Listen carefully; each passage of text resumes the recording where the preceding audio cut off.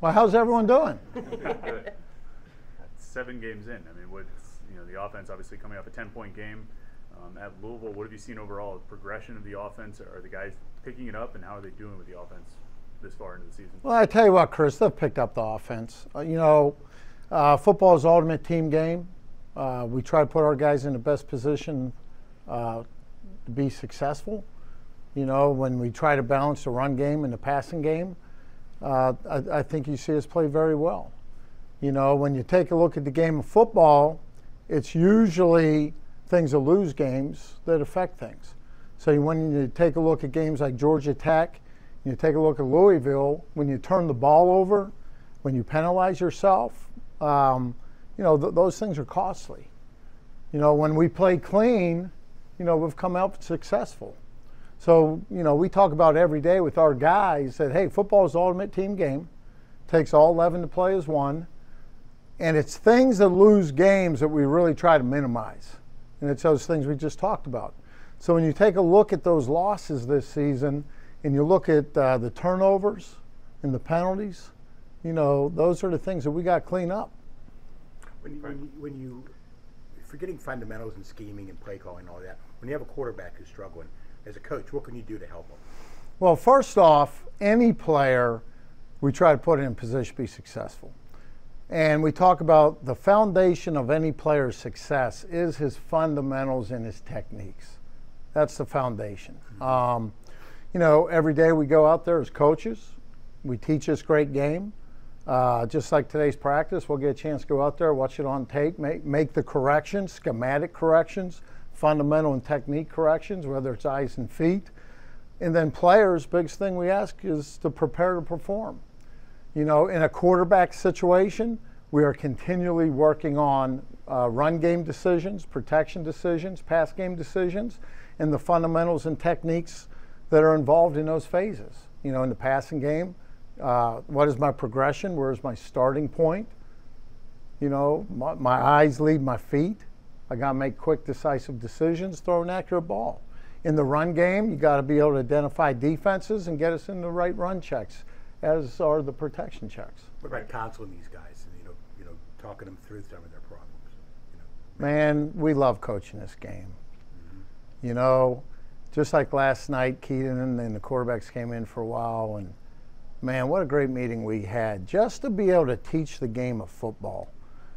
Take the winning and losing out of it, but just the experiences that we've been able to have as coaches and to share the knowledge and the wisdom with these guys. Like last night, just talked about certain coverages and certain things. It's a great game to coach. And I mean, honestly, the relationships are important. And as a teacher, you want to be positive. And the biggest thing we want to do is if someone makes a mistake, you want to correct it. So hopefully it doesn't happen again. Just like our offensive meeting, our offensive meeting Sunday. The approach we take is, hey, look, guys, we're all disappointed. We have 3 losses. We're all very disappointed. But you got to move forward. So when you watch that tape on Sunday, my words walking in there was, hey, that loss hurt. We work hard, and winning football games is not easy, and that loss hurt. But we got to take a look at this film, and take a look at the mistakes, and we got to learn from it. Because at the end of the day, we're teachers. We want to do the best job that we can mentoring these guys, staying positive. So hopefully they don't make the same mistake again.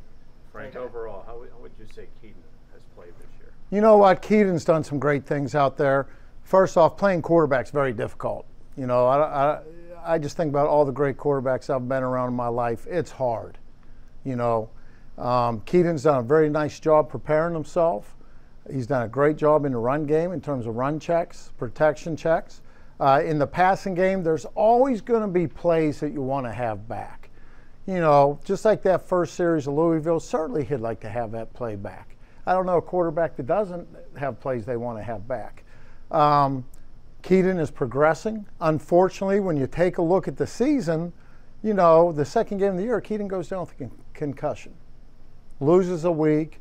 So hopefully as we stay healthy here, we're going to see continued success and better play with Keaton. Pat talked about how the offense takes a little bit to develop with a new offensive coordinator, new quarterback, new receivers in the group. Do you think that just everything being so new has played a role into the chemistry not necessarily being as good as you'd like it to be right now? I don't, because, our coaches and players have done a great job learning this system. It's not like it's run game and protections and pass game that they haven't been around in the past. The one thing that we have tried to do is establish some balance, because when you look at our offense, we got a pretty good running back room, we got a pretty good line room, and you always try to play to your strengths. Guys, I'm all about winning. And like I said before, the 3 losses were very disappointing. I'm not into style points. One thing I learned in the National Football League was, man, it's a game about winning. It ain't about how many pass yards I have. It ain't about how many running yards I have. It's about trying to get one more point. And we're going to always take the approach, what is our best way of trying to win this football game Saturday? And it's just not from an offensive standpoint, but how can we best protect our defense from being on the field too? Whether it's time of possession, whether it's changing field position. But I think our coaches and players have done an outstanding job within the system. It's a game of execution, right? So at the end of the day, it takes all 11 guys doing their job as best as they can, and that's why we're hired, to teach this great game. Fundamentals, techniques, and make the corrections. And every team that's out there playing, it's hard, and we all know how hard it is, but it's the greatest game there is, and every day we come here, we're positive, and it is truly a blessing to teach this great game. How's he doing mentally, Keaton? Keaton's doing great.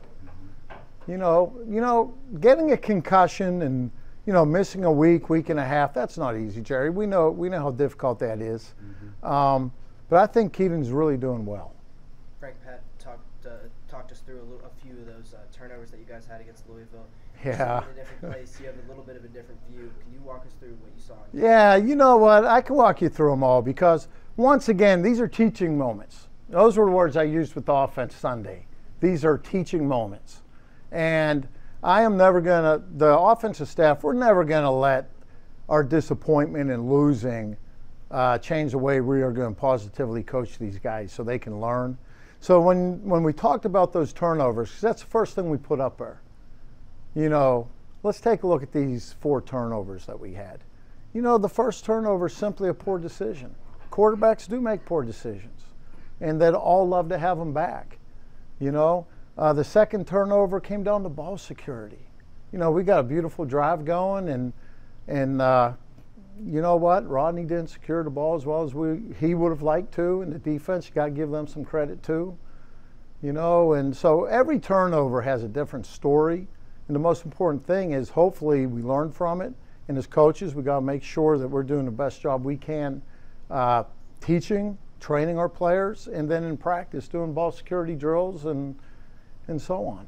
Frank, what's the struggle to establish a balance when you have such a strong running game that's every week? Like against Virginia Tech, you guys ran 17 times, threw 17 times in the first half. I'm standing there watching you guys come out of the tunnel along with Chris Peak over here, and we hear you say, "Let's take this game over." And at first I was like, "Oh, that's coach speak." Then you come out and you run 28 times, 7 passes, and you guys have the most historic rushing performance in history. How tough is that to balance your play calls to try to keep that balance when you see the success on the Well, Chris, the way I was brought up in this profession, you want to be balanced. When you're a run action, keep team, situational, drop back pass, you would really like to start the game off and try to be balanced in your run pass. And if it's working, you stay that way. Then hopefully you get ahead, you get in 4-minute offense, and you get a lot more rushing attempts. So, as a coach, you got to make decisions as the game is going on. How are we playing? What are we doing best? Are we running the ball well? Are we throwing the ball well? Are we completing the ball? How are we protecting? Because, this is the ultimate team game. When you see an incompletion, sometimes there's so many different reasons why. And that's why you got to come in here and evaluate it. But honestly, like the Virginia Tech game, I felt like, the second half, that the offensive line and the blocking unit, it's truly a blocking unit, and Izzy could take the game over. I think it might have been yourself. Why was Izzy named the starting running back? I said, what? Because he can hit home runs. When you got a home run hitter back there, you got to give him at bats. What did your dad teach you about handling players? Wow. Whew. Great question. Sorry. You handle them with respect. I'm sorry. It's no. You know, we're here to help these young men. Winning and losing is part of the process, but it's our job to build positive relationships and try to make them better people, better men, better husbands, better fathers. And he taught me to realize that every day is a blessing and every day is a positive day. Some days are better than others. And when you go into work, go in there and make a difference in these kids' lives. Don't let the negative things that happen in this business, because there's a lot of them, you got to block out the outside noise. These kids give us everything they have. They prepare, they give us effort, and you can't ever let the winning and losing change the way you love these kids and care about these kids. Man, great question. Good answer. Well, my father, when I come into work every day, you know, I talk to my dad, you know, what make him proud. And part of that is being positive and making a difference in these kids' lives.